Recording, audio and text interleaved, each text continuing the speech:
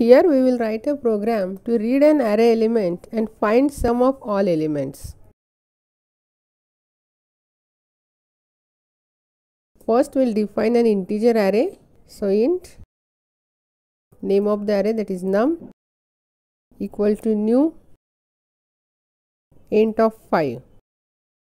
Here we have defined array of size 5. Then we will print the message enter array element. Then in for loop we will accept the array element. So for int I equal to 0, I less than 5 and I plus plus, and here we will accept the array elements. In num of I, we will accept the number from the user by converting it to integer 32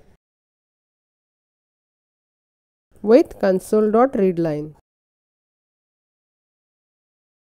Then after accepting the numbers, we will again use for loop. For int I equal to 0, I less than num dot length and I plus plus.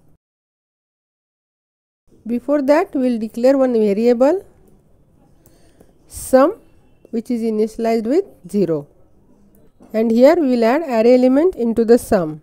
So sum equal to sum plus num of I,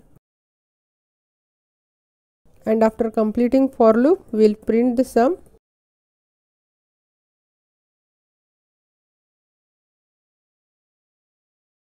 And then we will execute it. It will ask to enter the number. I will enter numbers.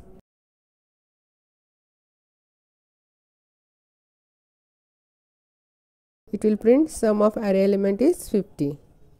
That is 5 plus 3 plus 4 plus 2 plus 1 is 15.